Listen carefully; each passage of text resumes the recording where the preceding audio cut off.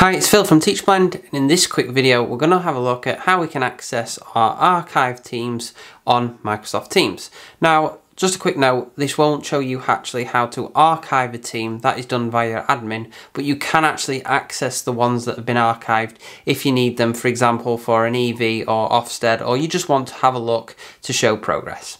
I hope you find this video useful, and if you do, please remember to like and subscribe to TeachBlend. It really does help. Thank you.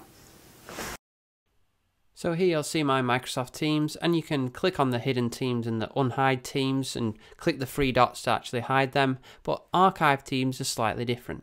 So click the cog and then go to the manage team option.